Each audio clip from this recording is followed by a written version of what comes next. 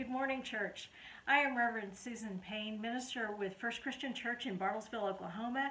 We are here to worship God on this seventh Sunday in the season of Easter. It's also Memorial Day, so happy Memorial Day. Please take a moment to gather your items for worship. You may want something to eat or drink for communion, also maybe a candle or something to make your space special, and a Bible or a Bible app to read along with the scripture. If you have a prayer concern or a joy and would like prayer, please feel free to type that in the comment line. We'll make sure that the prayer group receives those. Or you may send it to me at minister@bvillefcc.org. On Wednesday, our Music with Marjorie is back, and Norma Isnard is our featured vocalist. She's going to be singing Spirit and some other Holy Spirit-inspired songs that will get us ready for Pentecost, which is next Sunday. Watch your email or this Facebook page for a link to that. And speaking of Pentecost, the birthday of the church, if you are a member of First Christian, you can expect a delivery later on in this week. We have purchased some mini loaves of bread to use for communion, and we will have deliverers out to bring those to your front porch. Be assured that they will wear gloves and masks and will keep their distance. And these other announcements in the life of the church, don't forget to add this to your calendar. Loretta Cheney is celebrating her 100th birthday on Saturday, June 6th. Everyone is invited to a drive-by birthday celebration at the 55 Activity Center. You'll be able to honk and wave and greet her from a distance in your car. They'll be there from 1 o'clock to 5 o'clock that afternoon. Also, if you'd like to send her a note or a card, you may send that directly to Loretta or send it to the church, and we'll make sure that she receives it. Because of the Memorial Day holiday this week, there will be no prayer group or Bible study. We'll resume both of those the next Monday on June 1st. Now, let us enter into worship. Holy Spirit, come. O God, the Holy Spirit, come to us and among us. Come as the wind and cleanse us. Come as the fire and burn. Come as the dew and refresh. Convict, convert, and consecrate many hearts and lives to our great good and your greater glory. This is our time of prayer now. As a community in Christ, we share our joys and our concerns with each other every Sunday. It's our great privilege to pray with our siblings in Christ. We help each other to carry their burdens and also to celebrate with them, to help them to give thanks to God. So after each prayer request, I will say, God in your mercy, and I invite you to respond, hear our prayer. God in your mercy, hear our prayer. Today we pray for the family and the friends of Dorothy Elliott, who passed away in Texas on May 20th. She will be laid to rest on Tuesday in Hartshorn at a family graveside service. Dorothy is going to be missed by many in Bartlesville. The family is planning a larger memorial service later in the summer. God, in your mercy, hear our prayer. We pray for healing for Barbara Lane, mother of Lee Cooper, after her back surgery. God, in your mercy, hear our prayer. We lift up Bart for health and healing. God, in your mercy, hear our prayer. We also lift up Clyde Detter for healing and health. God, in your mercy, hear our prayer. We ask for comfort and peace for the family and friends of Chris Payne's uncle, Paul Roxlaw, who passed away and was laid to rest yesterday in Iowa. God, in your mercy, hear our prayer. Will you bow with me? Holy God, if ever we needed to see the signs of your glory, it is now. Like the disciples gathered in the upper room with an uncertain future, we need your presence and your love in our lives. God, some of us are journeying with loved ones who may soon leave this earth. Help them to feel the holiness of their walk together. Some of us are struggling with financial concerns, maybe for the first time in our lives. Help these to find the physical and the spiritual resources that they need to simply live. Lord, some of us are tired. Help all of those to see purpose and to find their spirits renewed so that they can continue on their way. On this Memorial Day, we remember those who gave their lives in pursuit of the ideals of freedom and justice in our world. Comfort their families, and let us not forget their sacrifice, the sacrifice that they made on our behalf. Hear our prayers for all of those who need you, those that we name before you each Sunday and each day, and those who are known only to you in the depths of our hearts. And now we are so bold to pray the prayer that Jesus taught the disciples, saying, Our Father, who art in heaven, hallowed be thy name. Thy kingdom come, thy will be done, on earth as it is in heaven. Give us this day our daily bread, and forgive us our sins as we forgive those who sin against us. And lead us not into temptation, but deliver us from evil. For thine is the kingdom, and the power, and the glory forever. Amen. Our scripture reading today is from the Gospel according to John, chapter 17. We'll be reading verses 1 through 11. John 17, 1 through 11. After Jesus had spoken these words, he looked up to heaven and said, Father, the hour has come. Glorify your Son, so that the Son may glorify you, since you have given him authority over all people to give eternal life to all whom you have given him. And this is eternal life, that they may know you, the only true God, and Jesus Christ whom you have sent. I glorified you on earth by finishing the work that you gave me to do.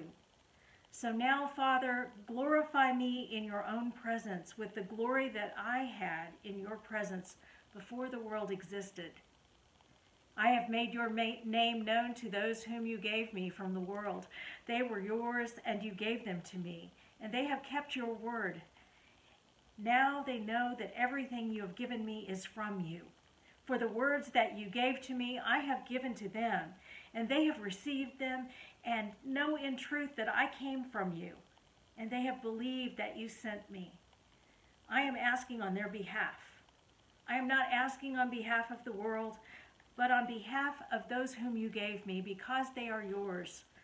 All mine are yours, and yours are mine, and I have been glorified in them. And now I am no longer in the world, but they are in the world, and I am coming to you, Holy Father. Protect them in your name protect them in your name that you have given me, so that they may be one as we are one. May God add blessing to the reading of this word. When I was a little girl, the idea of a picture phone seemed pretty out there. Oh, I'd seen them on those TV shows for the House of the Future, or of course on the space age cartoon shows like the Jetsons, and I'd laugh right along with everyone else when Mrs. Jetson or one of her neighbors would be caught off guard by an unexpected phone call.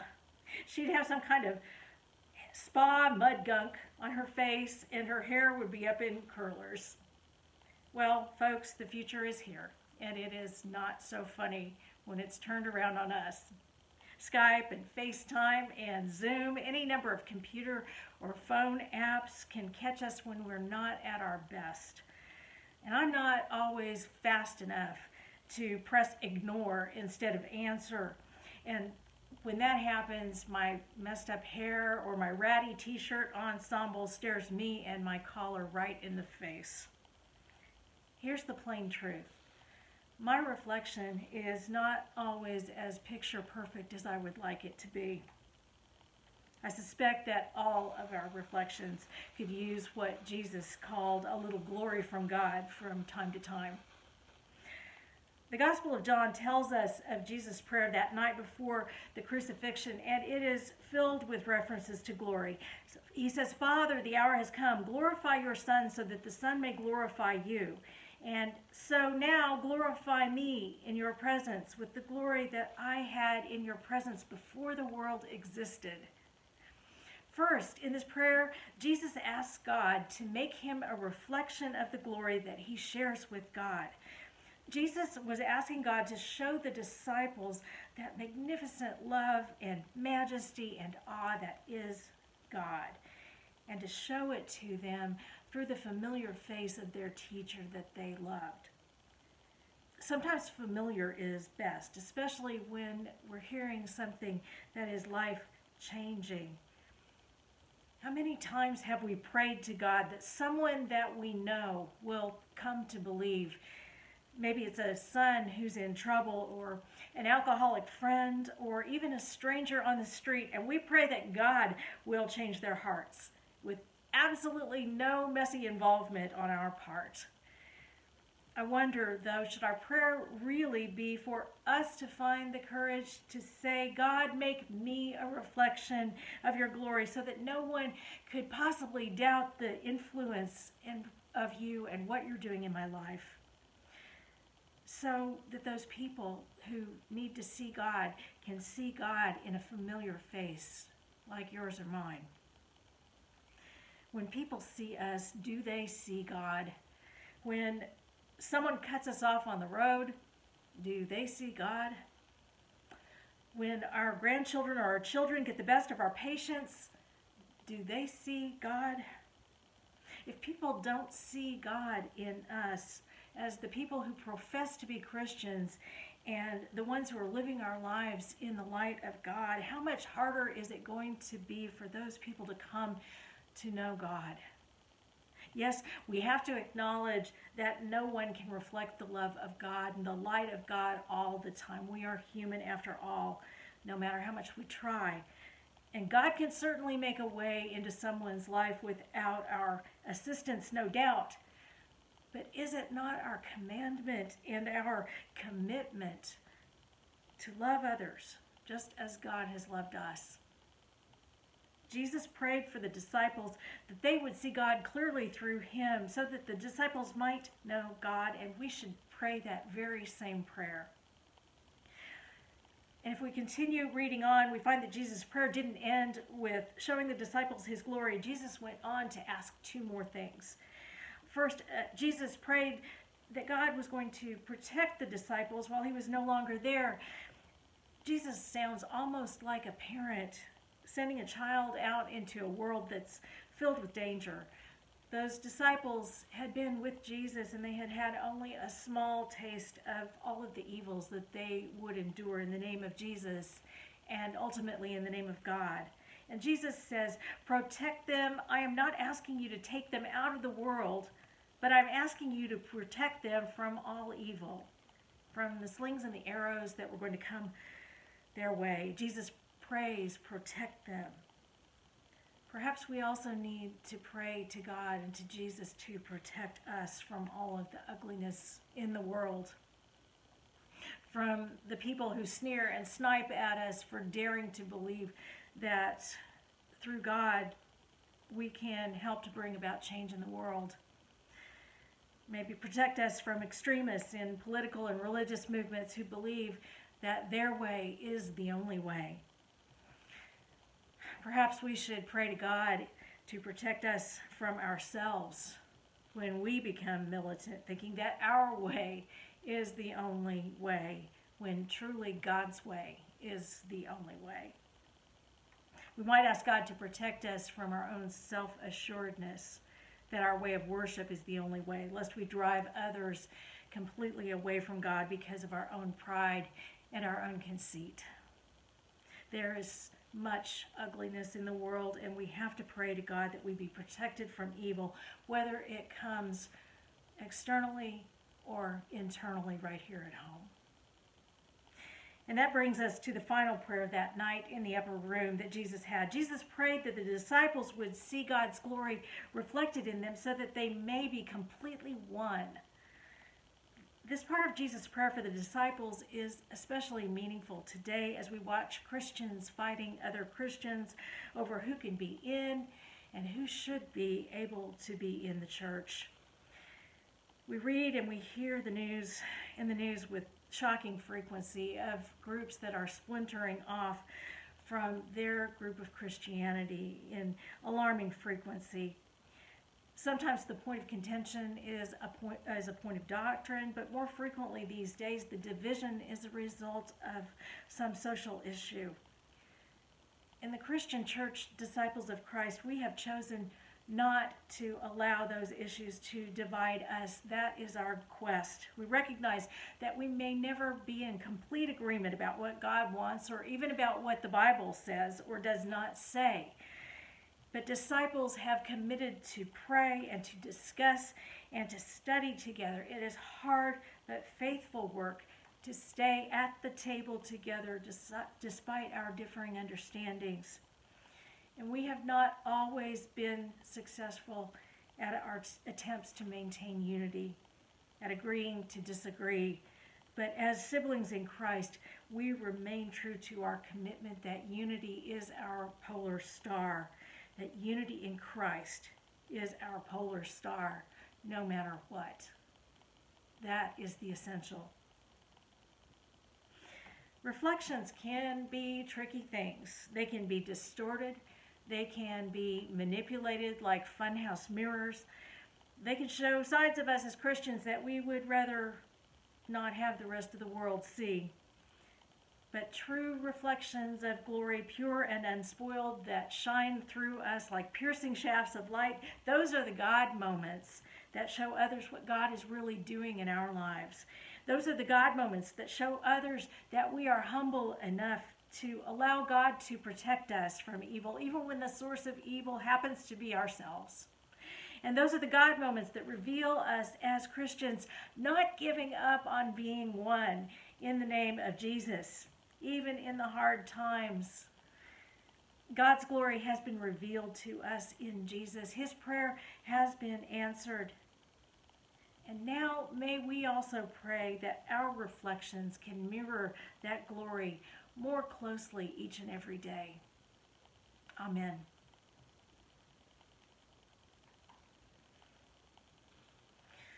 When we come to the table, our task is to joyfully present ourselves first as an offering to God, to say, here I am, use me in whatever way that you can. Take what I offer to you today and multiply it mightily. Church, you have been faithful. You have proven that the walls of the sanctuary do not define you and do not separate you as a community of Christ. And that is an enormous shift in our thinking about why we gather and what connects us. It is our love of God and our love for each other, plain and simple.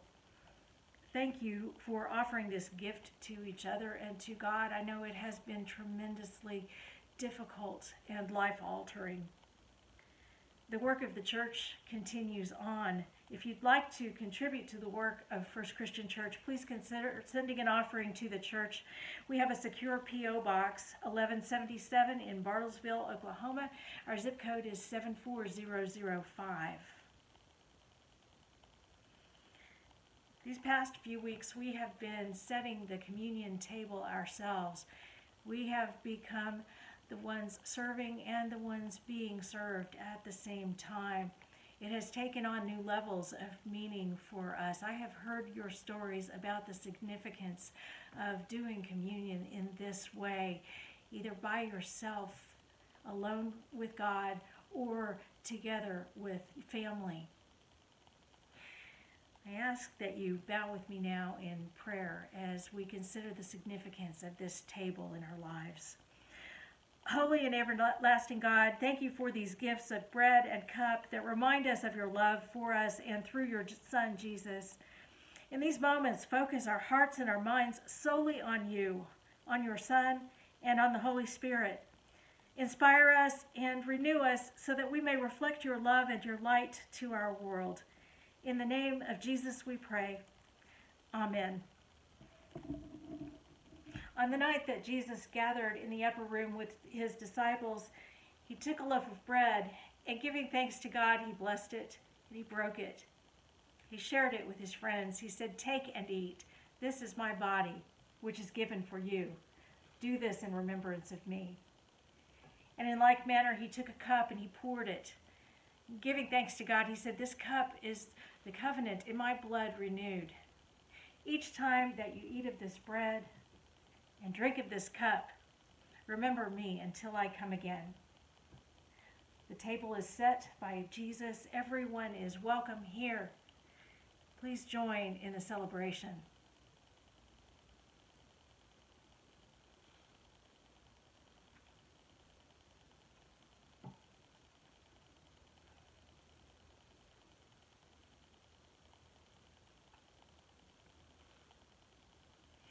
Now a blessing and a call.